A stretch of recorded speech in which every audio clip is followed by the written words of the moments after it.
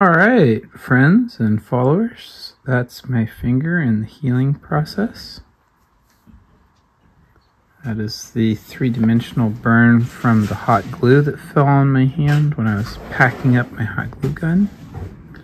If we flip my hand over, that's the one on the side of my finger. All right, so that's a nice, thorough, kind of messy layer of petroleum jelly applied in between the fingers on the side here and on the actual wound itself. This is to act as an emollient skin protector.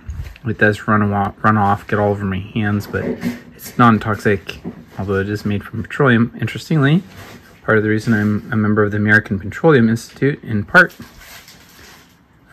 That's redundant, but there you go. You can see it.